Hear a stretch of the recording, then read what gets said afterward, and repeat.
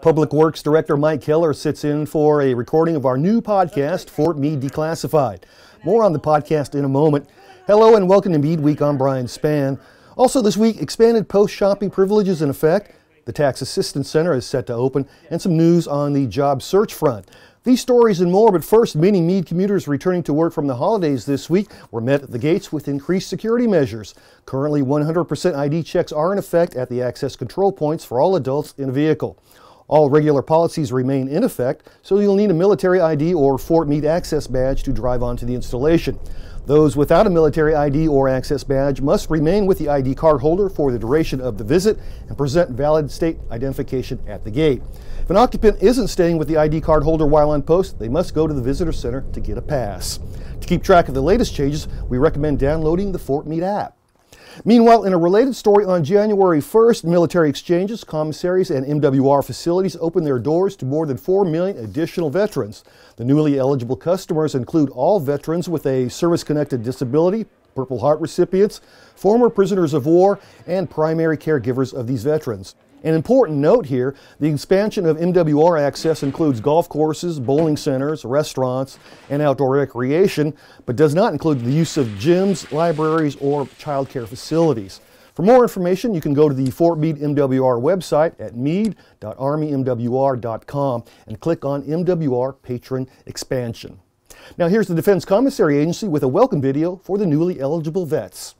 Hello, I'm Robert Bianchi, DoD Special Assistant for Commissary Operations, and I would like to welcome the more than 3 million disabled veterans, Purple Heart recipients, former prisoners of war, and their certified caregivers who will be eligible to shop their local commissary starting January 1st, 2020. Whether you're a first-time shopper or you shop the commissary during your time on active duty, you will find great savings on groceries and superior customer service.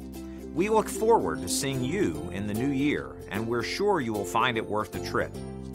And while you're on base, please take advantage of all the other savings available at base exchanges and MWR outlets. For more information, visit the website at the bottom of the screen. In other news, if you're watching this show or you pick up a copy of the Sound Off regularly, it probably means you're interested in what's happening here on Fort Meade. In an effort to expand on that and have the ability to go into topics at greater length, the Public Affairs presents Fort Meade Declassified. Fort Meade Declassified is a podcast about life in the military, specifically around Fort Meade, life in the community here, things you might want to know about what we do here on the installation, the people who work here. The first podcast is available now, featuring the premiere show with Fort Meade Garrison Commander Colonel Eric Sprague. So far, we've been able to speak to the garrison commander for the podcast. We're looking to get members of the community. We're looking for feedback from the community.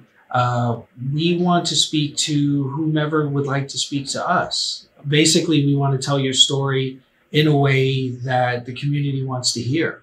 As I mentioned before, the first show is available now on the DoD website DVIDS, the Defense Visual Information Distribution Service, but Nieves is working on making it available on other platforms. In fact, by the time you watch this show, Fort Meade Declassified may be available on iTunes. We'll keep you posted. Meanwhile, the Joint Installation Tax Center is set to open Monday, January 27th. It will remain open through April 15th for tax assistance and electronic filing.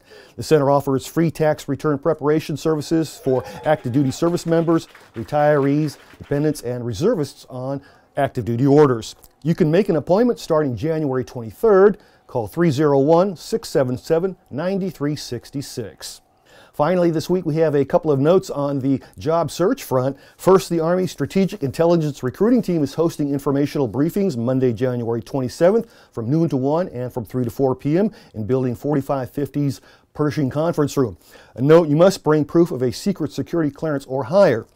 And on Thursday, January 30th, the Fort Meade Soldier for Life Transition Assistance Program is hosting another Employer Day hiring event. It's from 11 to 1 at the McGill Training Center. Here's a preliminary list of participating employers. The Transition Assistance Office recommends visiting the employer websites to learn more about available opportunities.